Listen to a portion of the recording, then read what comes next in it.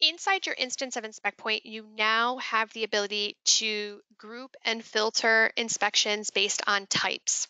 Now, these types are set by you, and like I mentioned, it's a way for you to group and filter your inspections in a way that makes sense for your business and organization. So, to get these filters or to get these types set up, you'll go to the Settings dropdown in the upper right-hand corner, and you're going to click on Inspection Settings. From there, you're going to click Inspection Types. Now, in here, I have 4 types set up. These are types that I have added. So when you first click onto this, it will be blank.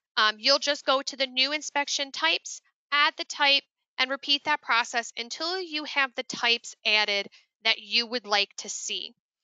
Now, like I just said, these are a way for you to group and filter. So there's no right or wrong way to create types. It is best, and it's what you would like to see inside your organization.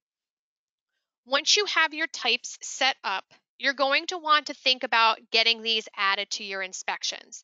Now, there's a couple of ways that you can do this. You can go to your buildings, open up your buildings, go to your inspections tabs, and start associating these with all pending inspections, right? Adding the type and then adding it to all future inspections in that series.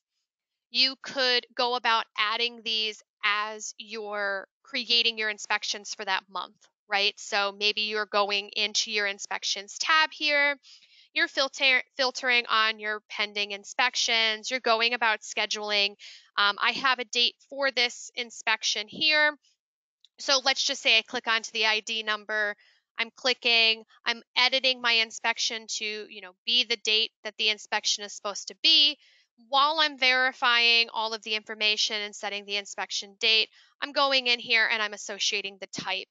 Then when I click update, I'm going to update this inspection only, just because I don't want to change all of my inspections to that date. So that's one thing to keep in mind. If you're updating the inspection date and the type at the same time, you'll only want to do the update only.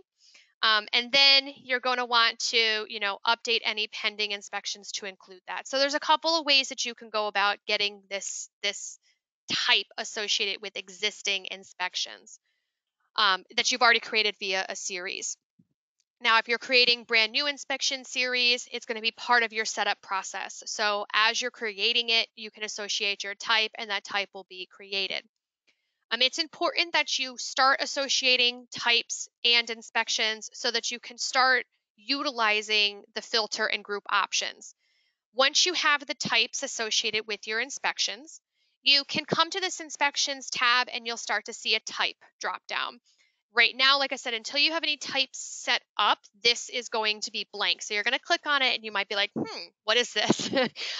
That's where you're going to go into that settings area if you don't have those already set up. Add the types, and then once they're added, the nice thing about that is you can come in here and it'll help with scheduling. So you can say, show me all my sprinkler inspections that are in pending. And because I only have, this 1 or 2 technicians are my sprinkler guys, and they're going to do those inspections. Or maybe I've got my fire alarm gal and I've got to get her, her inspections, or whatever it might be. It's going to help a lot filtering your inspections because you can do it by type, especially if you schedule based on types of inspections. It'll also help you look at completed inspections. So if you wanted to pull a full report of all of your completed fire alarm inspections for the last quarter, you could, come into your complete, look on your fire alarm, and you can export that out into a CSV.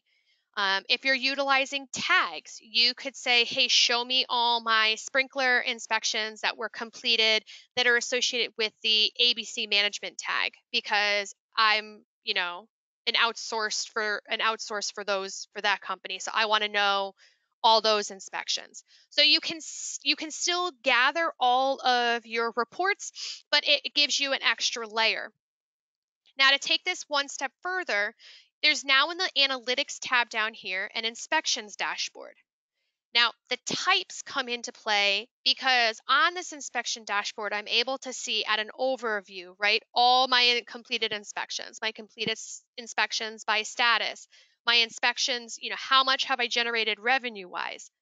Well, breaking that down a little bit further, I can see inspections completed by tech, but then I can see revenue by technician per type.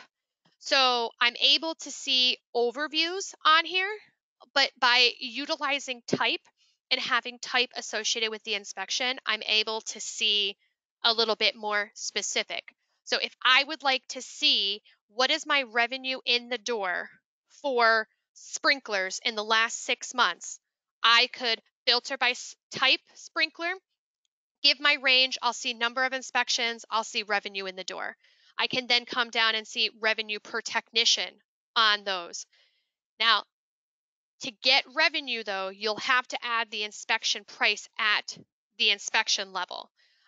So once you have the inspection price set at the inspection and you have that inspection set with the type, you're going to be able to start seeing a lot more of this information, a more of a breakdown. What's your revenue look like?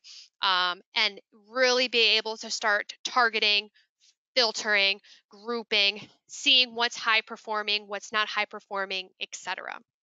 So this is just a quick overview of types. Setting up the types in that drop-down area allows you to be able to do a lot more filtering, both at the inspections tab, but most importantly here, this analytics tab over on this left-hand side to be able to start to see revenue breakdowns, technician performance breakdowns, etc.